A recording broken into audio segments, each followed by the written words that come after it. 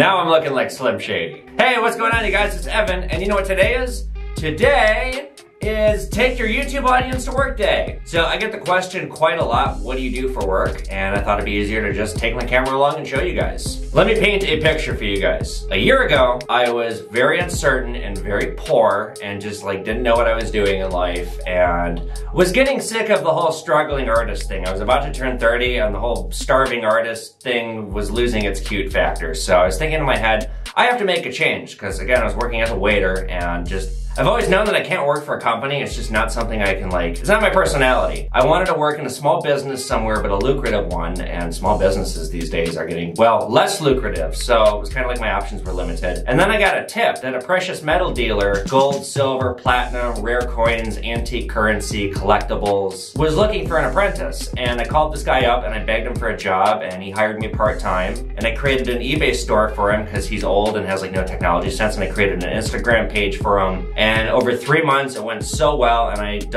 basically doubled his revenue. So he hired me full-time, and I've been apprenticing with him ever since. So it's kind of the world's most interesting job. It's a little bit like Pawn Stars. We don't do pawn, but like I said, I'm gonna bring my camera along. I have no idea what's gonna come in today. Anything from old silverware to old coins to old guns could come in. We usually don't buy guns, but I see them sometime. We open at 10 o'clock. It is currently 9:35, and I ride my bike there. I don't live very far away from where I work, so we're gonna finish this coffee, hop on my bike, and go to the shop.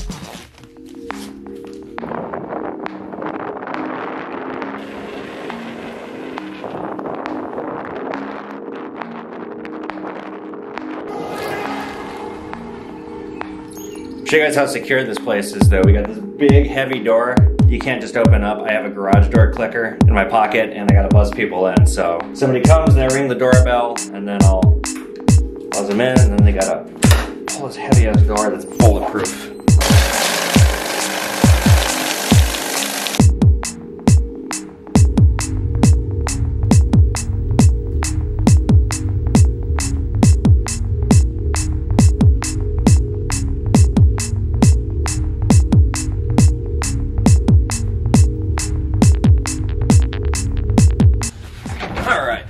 The first thing that I have to do every morning is check the eBay store and see what's got to go out because I have to pack and ship everything. I literally set up the whole eBay store here. We have like 1,500 items for sale at any given time, which for me personally is kind of a lot to manage because like things are just spread out here.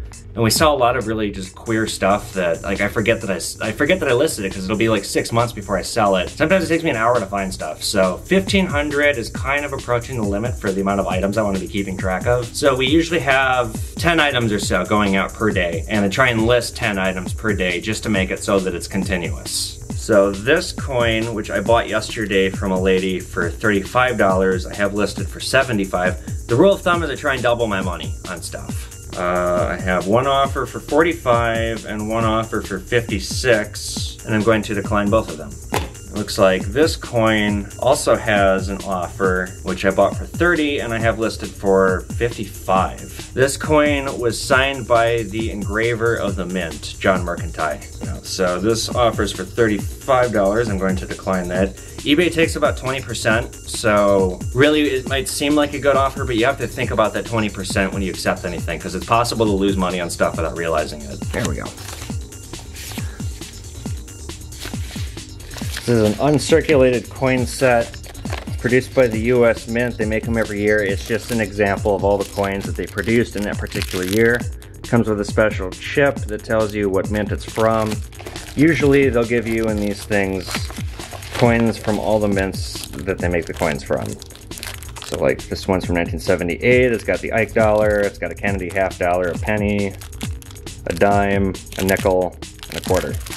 Really it's a fundraising technique for the mint. These aren't really worth anything, but people pay for them for the collectability. That's really all it's worth is collectability and novelty price. But we sell, as you can see, we buy a lot of these from the public and we sell a lot of them online. So this is my desk. This is where I list things on eBay every day. I'll show you the view out the window, but then you can figure out where I am. As you can see, I gotta list all this stuff today, but these are just bags of coins I gotta list. Mostly coins I have to list today. This pile over here, I've already listed. We bought these coins for 30 bucks each. I estimate we'll get 45 to 70 per each coin.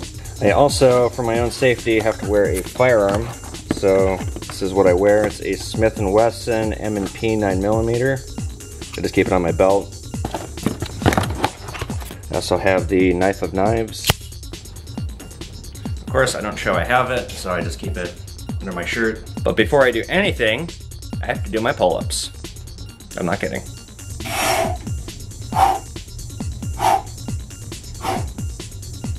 Laugh all you want, I do 100 a day. I break it up. The pre-64 ones are 90% silver. They're worth about $6. Otherwise, the 1965s are 40% silver if they're $half. All right, so this is everything that's going out. Now I gotta pack it all up. This 3-cent piece from 1865 is probably the most interesting, and I almost bought this for myself. And now I'm actually kind of regretting not buying it for myself.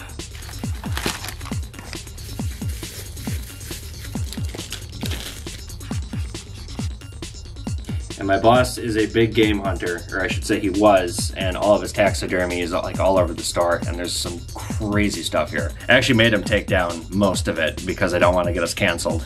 All right, now I've got the packages out for the mailman, and I'll let the mailman in because of the virus, so now I go back to my desk. And now I'm gonna spend the next hour, I usually read. I either read something for pleasure or I read something to benefit my own knowledge. Either books about coins, or right now I'm reading this book about gemology and gemstones. Really, this is just a lot like fishing. I'm sitting here, I have things I'm gonna list on eBay, but like I said, I have so many items for sale, I'm not gonna spend the whole day listing stuff like I used to. Really, I'm gonna just sit here and wait for somebody to walk through the door. We make most of our money from jewelry, but we also sell gold coins, we sell, as you saw, collectibles. The profits aren't nearly as good. In fact, we don't make very much money when we sell an ounce of gold. We'll do an ounce of gold. Today the market price is $1,750, and I'm gonna try and get $1,900 an ounce, so that's a profit of $150 on 1 ounce, but I may not be able to get that. Somebody who comes in might get fussy with me about that, and I'd rather just sell it and move it. This is one of those businesses where you wanna keep doing business, keep making profits, because the amount of money you have to put in. Like yesterday, we spent almost $40,000 buying stuff. 2 large collections came in. We bought both of them. We paid cash. Like I had to walk this lady out to her car because she just had like literally a bag full of money. And we turned around that same day yesterday and we sold it to another dealer for a profit. It's kind of morbid, but my rule of thumb is this isn't a pawn shop, it's close. Anybody walking through the door to sell jewelry is either in a great financial position, they don't need the money, they just found something and they're looking to get rid of it, or they inherited it and they don't know what to do with it, they don't want it, they just want to turn it into cash, or in most cases, they're not having a good day and they need money. Like their car broke down, they have bills to pay, something's going on, and they got to part with their jewelry. In fact, the silver chain that I'm wearing here, I bought off a customer last week. I liked it so much, I said, look, I can't pay you very much because it's silver and silver is inexpensive. Side note, you guys never buy silver jewelry new. You're gonna pay hundreds of dollars for something that's worth, like I said, I bought this for 30 bucks and it's worth about 40 bucks. So it's all a ripoff. And sometimes I have to be the bearer of bad news to people that they overpaid on merchandise, and sometimes people get really pissed with me. Don't shoot the messenger. And I'm gonna hope that somebody walks through the door, and if they do, we'll have some action to talk about and go over. But there's a really good chance that I might just sit here all day. There's days where literally nobody comes in. And if it weren't for the eBay business, then the shop wouldn't make any money. So I pay for myself to be here. And I cannot stress enough how much I enjoy doing this, how goddamn interesting it is, and just how great of an opportunity I've stumbled upon. Like, the owner is one of the nicest people I've ever met, and he gave me an opportunity when nobody else would, and it's like, I'm so fortunate to have found this. I've also been thinking a lot lately about, you know, if I had to do it over again, I wish I wouldn't have gone to college. I wish I would have just come here after I graduated, because I'd have 10 years of experience now. Like, I've learned a lot in a year, but I'm definitely a little disadvantaged from having just kind of jumped into this industry knowing nothing, and kind of self-teaching and learning through observation. I mean, it's kind of just school of hard knocks. Like, you know, you learn on something like this. I mean, this wasn't my fault. It was the owner and I were looking at this together, and this is a good fake, this thing right here. I'll show you guys a little bit later an acid test. Oh shit, I'll show you guys right now. So we'll look at 2 items. We'll look at this chain, and then we'll look at this diamond ring that I bought yesterday. So the chain came in, and what we did, and what you do, is you make a mark on this granite block here. It just rubs off some of the gold. And then you take the appropriate kind of acid, let's say 18 karat, you know, this is stamped 10 karat, and you'll dip it on. And if it eats away that mark, then it's not real. Now this is marked 10 karat and I used 18 karat, so even if that was real, it would still eat it away. But you guys can see here, let's make the mark again. This time I have 10 karat acid. and the mark holds. Now it holds because it has been dipped and dipped and dipped in real gold, but it's just a fine layer on the surface. You'd have to file into it to see that it's copper beneath it. So that fooled me to the tune of $1,600. So something like this, I mean, it's got some gold on it because it's coated in it. It's probably worth about 100 bucks. Now this diamond ring came in yesterday, and the thing is, when these kinds of rings come in, jewelry is a ripoff. I imagine this cost somebody $2,000. I bought it for $350. It's 14 karat gold, but the stone itself is not great. I don't know if my camera can get close enough here. The stone has a yellow hue, and when you're looking into a stone like this, you want clarity. You don't want any kind of colors going on in it. So that tells me it's a lower quality stone. This was likely a jewelry store blowout. So, you know, doing stuff like this, like we get these jewelry collections that'll come in, 10,000 worth we'll buy and we'll sell it for 15. So, you know, if we could do that all day, we'd make a lot more money. But those kinds of things only happen once, twice, 3 times a week max. And if there's one takeaway I can give you from this video, never ever buy brand new jewelry. It's a fucking ripoff. You're gonna lose 90 to 95% of your investment, always. It's like buying a new car. I was about to have some business, but some people read a sign on the door that said, "We won't let you in without a mask on," and they left. Can't help you if you're not gonna be safe. Documenting the day. Why not? But you're not, it's only me on camera. All right, so we got 16 Krugerrands, golds at $17.50 right now, so that's what I buy them at. I just gotta test all of them. Sure. Okay, so this is an industry standard tester. It's a $700 piece of equipment. And what we do, since we have South African gold Krugerrands, which are obviously made by South Africa, we set it to Krugerrand. You hit run.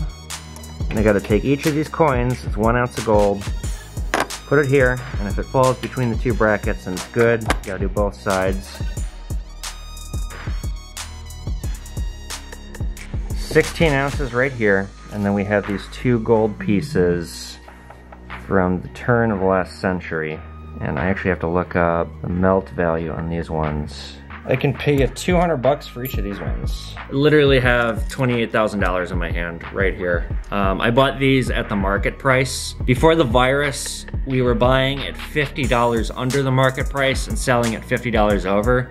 But all the mints around the world are shut down right now, so it's really hard to get gold. Like, they're just not producing more coins. So we'll pay market price now, just straight market price, and then we'll sell it for 100 to 150 over. However, because we have so much cash tied up just in this here in my hand, I have to sell all these today, and I don't know anybody, any private buyer who's gonna wanna buy all these. So I'm gonna just call another dealer and sell them to him. I'll get somebody else walking in. You can come in. What's going on?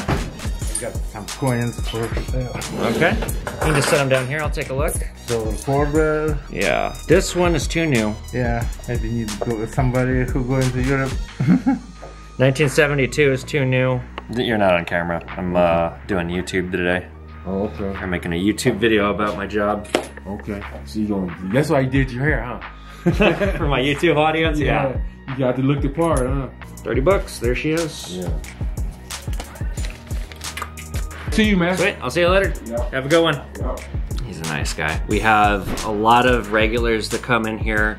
Sometimes they come in every other day. Most of them spend money. Some of them come in here just to hang out, and it kind of drives me a little nuts. What really drives me crazy, he did it a little bit. He didn't do it that bad.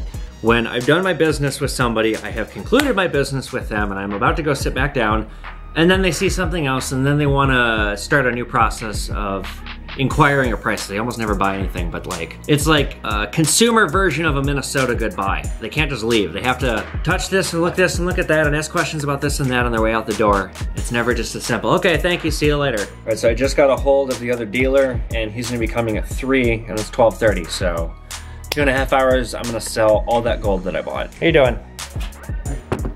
You want to see world coins? Yes. Okay. This is a bucket of world silver coins. They're from all over the world, and they're various amounts of silver. Some of them are as little as 50%, some are as much as 92%. So the customer I have here is interested in these 3. We just do a blanket $15 an ounce on these. It's exactly 1.1 ounces, so we'll call it 16 bucks. I actually just got a phone call. One of my friends is gonna be coming to hang out with me. That's the joy of small business, is I can have friends here. So he will be joining me shortly. Well, business. Good, all's well. Do you do most of your business walk-ins, or is it Or on eBay, yeah. on eBay too? Yeah. The real business we do in the store is just high volume stuff with other dealers. Do you know Evan was the youngest ever black belt in Minnesota? In Kumdo, that's true. Who? Me, in Kumdo, which is sword fighting. Really? Yeah. He also ran the fastest mile for like the 8-year-old range.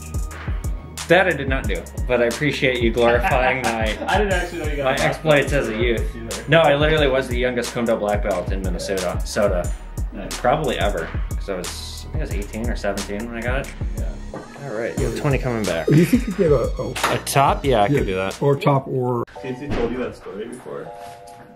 A version of it. So some people come in every day, and that gentleman is one of them.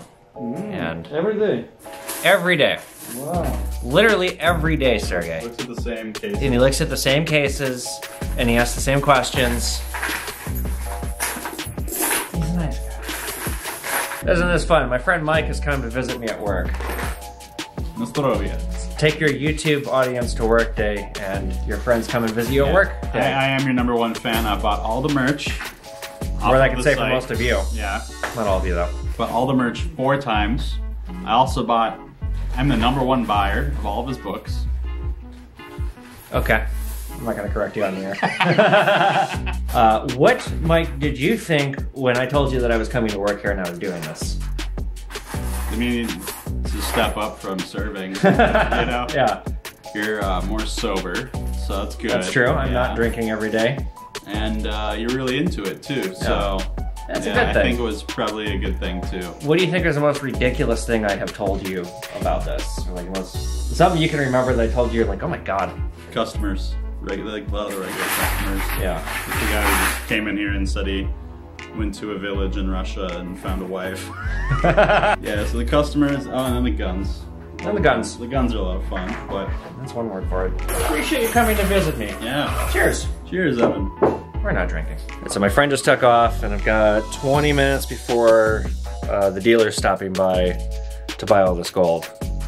So I guess I'll be productive for 20 minutes. What can I do for you today? Well, I'm just looking for generic silver 1 ounce coins. Sure. Or It's gonna be do you have like this tray here. Exactly. These are $21 each. 21 bucks each? Yes, sir. What is the spot price right now? 17 and a half. Is that what it is? Yeah. $17? Yeah, the premiums right now are crazy. Do you have like a silver bar, like a 5 ounce? I don't. You don't have any of unfortunately. those? That's all I got right there. 3 nines.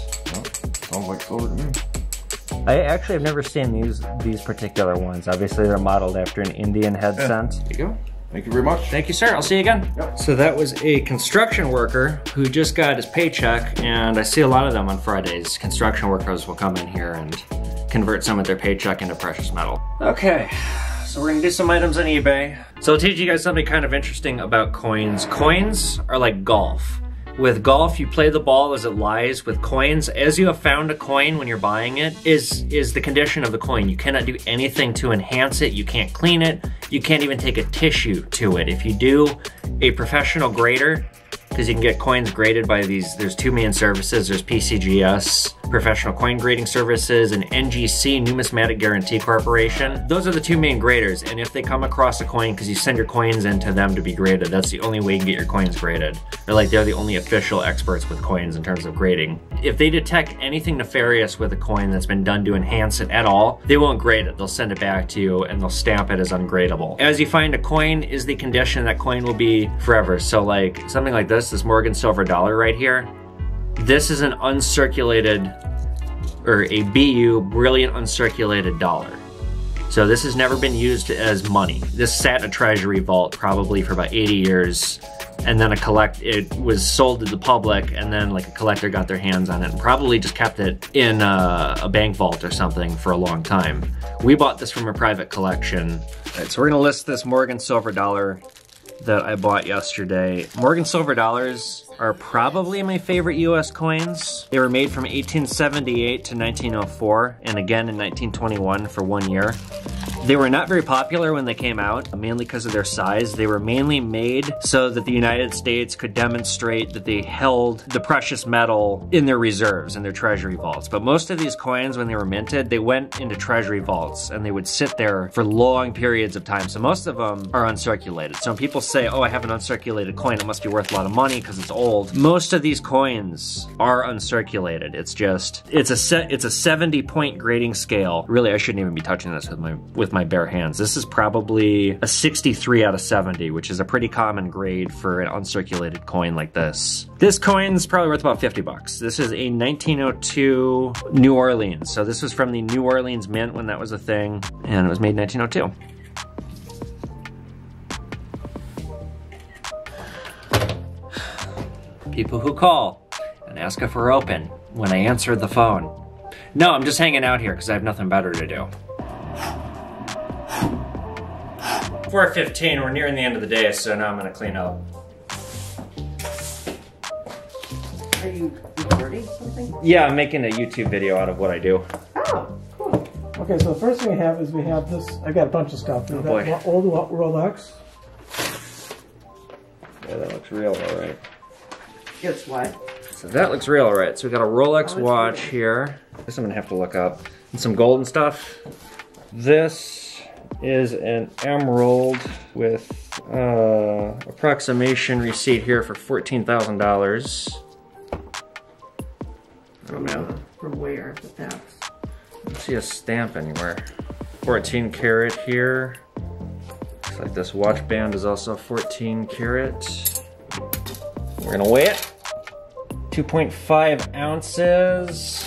I would be a buyer of this stuff at 25. Okay, now we're gonna check out this gold. 72.9. So I bought this ladies Rolex. I bought it for $600. It's got, like, as you can see, it's been heavily worn. I'm hoping to sell it on eBay for $1,000. And I don't see many Rolexes. In fact, most of the Rolexes that come in here are fake. This is 113.38 grams of 14 karat gold. So to calculate that, 14 karat is 58% pure. So 113.38 times 0.58 leaves me with 65.7 grams of gold here, times $55 for melt. So there's $3,616 in gold right here. So we get our money back just right here. This is 14 karat. There's like some diamonds right here. When diamonds are this small, you usually just don't buy the diamonds, you just buy it for the gold. I bought this for $850. Well, I guess let's figure out exactly. There's 44.9 grams here, 26 total grams of gold. $1,432 on a melt value, and I bought it for $850. The silver I paid pretty close to the market price. I'll probably get 30 bucks. There's probably about a $5 profit here. So now it's the end of the day. I was kind of starting to break down those prices, and then the other dealer came. All those gold coins that I bought this morning, the $28,000 worth of coins, we sold them for $5 over because the market price has changed during the day. That is the problem with this business, is the markets go up and down. So we still profited, but we had to sink $28,000 to make $90. However, the jewelry that I just bought, the dealer just literally took everything off my hands from me. So this was a very successful day. And like, as you guys can see, this is a fucking lucrative business. If you guys like this video, give it a thumbs up. Be sure you're following me on social media at Evan Kail. I might do more videos about my occupation, but if you guys have any questions about this business, put them in the comments below. Get my merchandise, there's links in the comments, and I will see you guys later.